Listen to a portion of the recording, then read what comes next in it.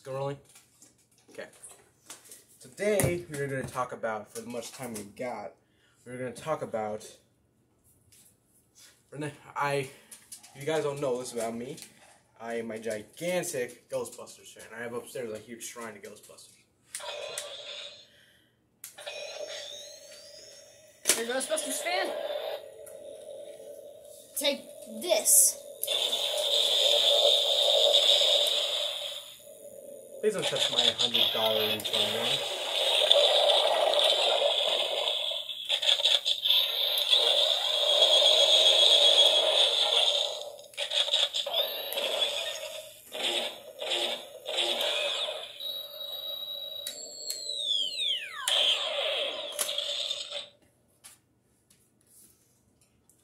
As proof by this, my $100 Spenglers Neutrona one, based off of the Neutrona one that's going to appear in the new Ghostbusters movie, Ghostbusters Afterlife. And I was excited to find these Stay Puft Marshmallows with instructions for s'mores. These I am so excited to find. Read the slogan. Stays puffed even when toasted, if you can see that. Perfectly good for camping, s'mores, you know, stuff like that. Also, if you guys are Ghostbusters fans, you must have also seen the Ghostbusters Afterlife mini Puft trailer, which is also why we have these. Oh, by the way, we're testing out a new tripod that we got. So yeah. So now we don't have any shaking cam images. And no, like, yeah. noise. So that's why I also got these. Yeah, the same great taste and mini Puft size. So I bought two of them mostly for display purposes, but I did buy a bag to eat with. Now, as you can see, half this bag is already gone just because we carelessly taking out marshmallows. Want one? Here. I want to go on camera, but let me go get a mask.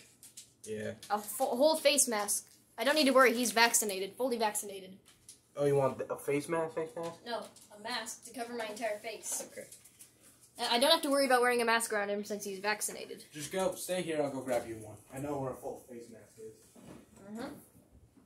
Talk about the marshmallows. So yeah, these. Most people want these because of, you know, the packaging. They're just regular marshmallows, campfire marshmallows you'd find, but the packaging, obviously, Stay Puft. I'm not the biggest Ghostbusters fan, so I don't really know. I know what Stay Puft is, or who Stay Puft is, but yeah, I think it's pretty cool, even though I'm not the biggest Ghostbusters fan. Let's look at the mini puffs. Mini Stay Puft marshmallows. They're all mini. I think you could find these in the. Trailer, all running around. Might fit you. Always a baking favorite. It actually might fit you because it actually looks like a robot. Well, it's Ant-Man, but. Of course. But of course. Come on, camera. Go ahead. It should be catching you. This is BrentBot64, my friend. IRL. Yeah, no, it's just for the cameras, you idiot. Ow. What? It doesn't have any, like, very thin layer of protection. Alright, here. I think I'm just gonna stay down here. You want to be on camera? You hit my face. Sorry. Here. Hold on. Alright, there we go. Give me a marshmallow. You okay? There you go. Squishy. I'll block the camera so they don't see.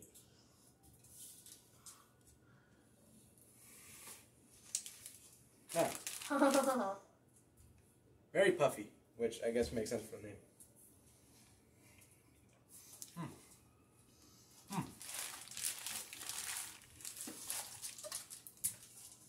Now, of course, it just tastes like a marshmallow. If you ever eaten a marshmallow, it tastes like a marshmallow. Like I said, most Ghostbusters fans buy this for the packaging. For the packaging, like to keep on display. Yeah, so these do eventually harden, like that. Like just make sure they're flattened enough so where all the marshmallows is fine, nothing's like jagging out, because these eventually will harden over years. But you keep them in like a flat space, and when they do get very, very hard, they'll just be like a brick essentially, and you can set them up over anywhere. But these are good marshmallows. These are by Campfire Marshmallows, which I'm guessing maybe This is a marshmallow too. It's a pickle. Shut up. That's a pickle. But I'm guessing maybe the team went with Campfire because this marshmallow flavored marshmallow. Hey. That's white mystery, which marshmallows are white. Well, that doesn't mean it's a white mystery. If it was white mystery, it wouldn't taste like a marshmallow because the marshmallows are very distinct, very squishy, squished. See, they're even puffing Give me another back one. up. Give me another one. I'm not eating it on camera this time. This is kind of a boring review since we're just basically reviewing marshmallows. But screw it, deal with it. I guess we could also do a review on the Neutrona one, which I got about like 3 months ago. And I have to tell you, first time I turned it on, I was crying. I wasn't, but I wanted to. Because ever since I saw Ghostbusters as a kid, it's been with me my entire life. It's not. I'm not like a super gigantic ghost head to the point where like any movie I watch is Ghostbusters. Everything I like view about is Ghostbusters. Not to that level, but definitely when anything new Ghostbusters like movie anything like that comes out, and it's funny. Don't hit my face again, or I will murder you. All right, that's a very nice way to go with YouTube's terms of service. So okay, first let's show you how to turn it on. First you. That's the one thing I like about this thing. If you go up out of order, it just doesn't work. It doesn't work at all. Even if you do this, it still doesn't work. You have to do it in a specific order, which makes it feel more true to the actual thing. First, you have to click this switch right here. The bomb switch. Make sure this is in view. Yeah. Bomb switch. Top switch. Top switch, that brings up the lights and everything. And then the switch right below the activate button. Next, you flick this green lever to extend the wand. And all you have to do is choose what you want to do by you pressing the orange button. Classic proton stream. Click it again, there's slime. Slime blower.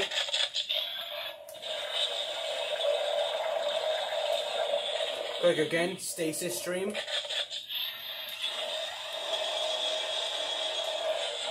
Second time, Meson Collider. Let's get a shotgun. Now, show them the button you press to actually activate it. Now, the thing with this, if you guys have played the Ghostbusters video game, if you are Ghostbusters fans, that is definitely references to the Ghostbusters video game. The stasis stream, the slime blower, and the Meson Collider. Now, I don't know, this is based off of this one that's going to be in Afterlife. So, either that's just a little Easter egg for specifically this product, or we're actually are going to see, like, the video game, like stuff in the new movie. The stasis stream, the Meson Collider, and the slime blower. The video game of Ghostbusters is confirmed canon by Dan Aykroyd, which essentially is the third movie. Sorry, I powered off. That's one thing I also want to show you guys. Now, yes, you just want to press this orange button to the tip of the Neutrona wand. Switch it. There'll be a little light effect up here. And now, here's the thing. You'll come up here to this area, if you can see the little lights here. You turn it Clockwise. And it goes up. Turns up all the way to the power. You hold it like that. If you hold it for a long time, it doesn't have to be on specifically the highest power, but after a while of shooting it, it will eventually just shut off. You'll see it here.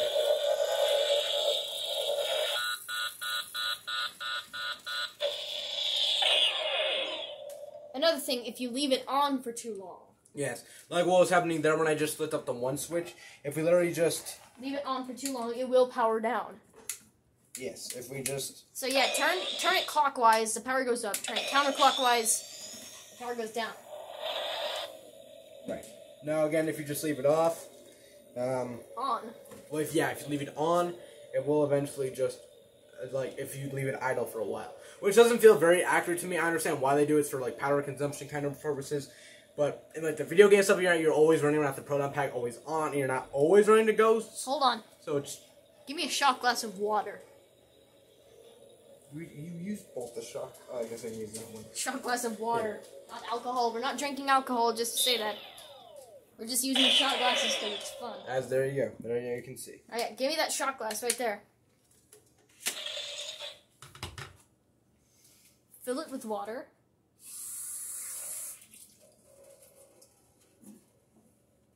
Don't let it drop, don't let it drop.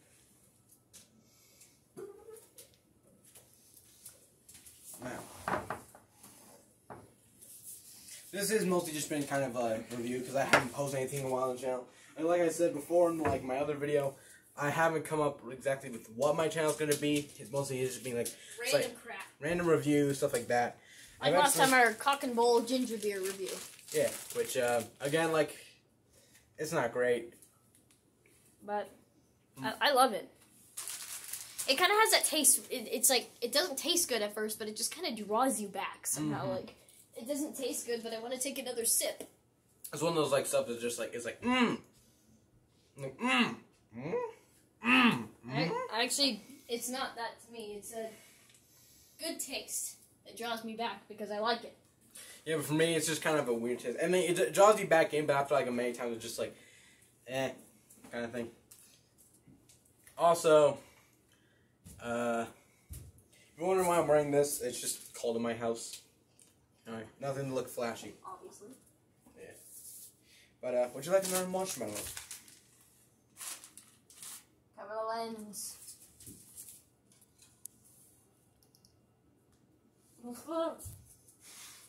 It was like you could put like, if this was only this was cut out like a little space in between, you could easily just feel like a marshmallow. Ooh.